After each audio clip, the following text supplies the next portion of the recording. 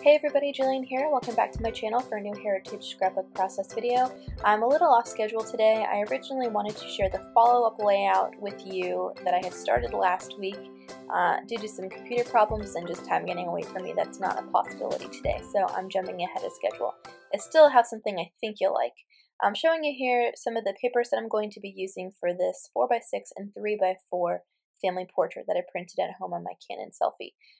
The originals of these photos I think are like 5x7, and they live in the official family photo album that I have not inherited yet. So I scanned them and they didn't come out great. The 3x4 photo that actually had a really low resolution, and that's why I printed it so small. So what I'm using is this background pattern paper. It's from Crate Paper's Close Knit collection. It came in that paper pad that I showed you guys a few weeks ago I picked up at Michael's. I think it's DIY Shop 3, and it has some really great pattern papers for these layouts.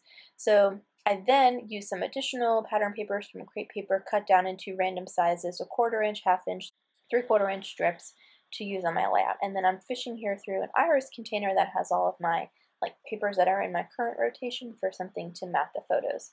I opted for this pattern paper from the Close Knit collection from Crate Paper. That's also where that silhouette, like oval-y silhouette pattern paper is from. So if you look at these pictures, I'm not entirely sure what they're doing. The top one, they're posed, just looking at the camera, and the bottom one, they're still posed. I guess they want to appear as though they're reading this newspaper and looking at these books. I don't know what they're doing. It was taken in the early 1900s. So I can just imagine them all putting on their, Sunday best and preparing for this photo session. So anyway, what I'm doing here is just fussy cutting these ovals from that pattern paper. I think that they are just a great match for this time period and for these kinds of layouts. This is the extent of the embellishing that I'm going to do for this page.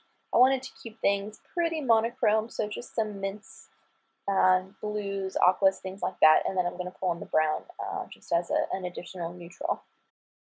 Next, what I'm going to do is layer up these strips of paper on the top and bottom of the layouts. It's nothing groundbreaking. I think I've actually done it before, but I just want to incorporate as many of these beautiful pattern papers as possible. That floral is from the Open Road collection from Crate Paper. That I believe is from the Wonder collection, that green checkmark pattern. And then the wood doily paper, what I refer to it as is the wood doily paper, that is from the DIY Shop collection from Crate Paper also.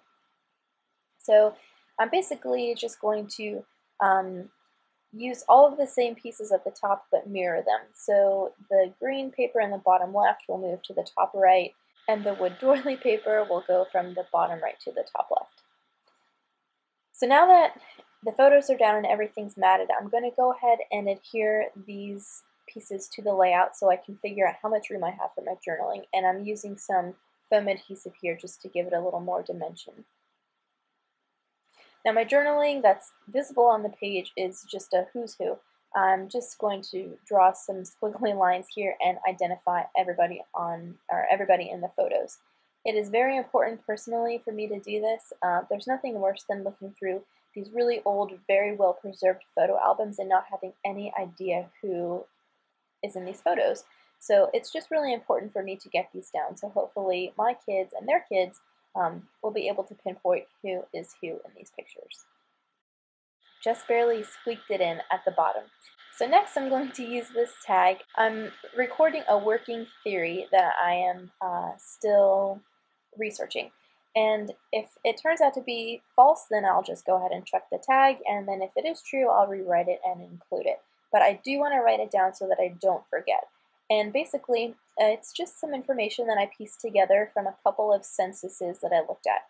These photos include a mother and father, their 2 children, and their children's families. Now, my husband's side of the family comes from the daughter's family, but this story is actually referring to the son's side.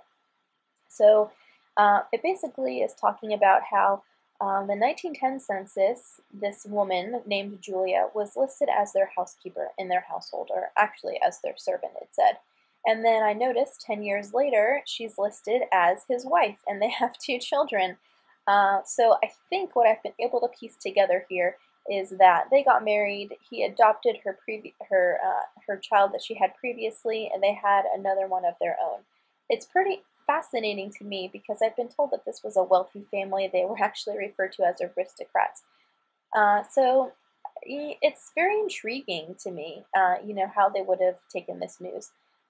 Turns out, actually, that I saw something similar happen on the other side of my family tree. I don't know if this is a trend where somebody is listed as a housekeeper in a household 1 year, and then 10 years later they're married to the head of the household. Maybe housekeeper is code for something, and I'm certainly not going to get into that in these albums, but it's all very fascinating, and I want to be sure that I don't forget it. So the last thing I'm going to do is take these October Afternoon Daily Flash stickers and record the year that this photo was taken, and that's it. Here is a final look at my layout along with a few close-ups. I will do my best to share the conclusion of the Klapproth couple with you guys next week. I'll see you soon.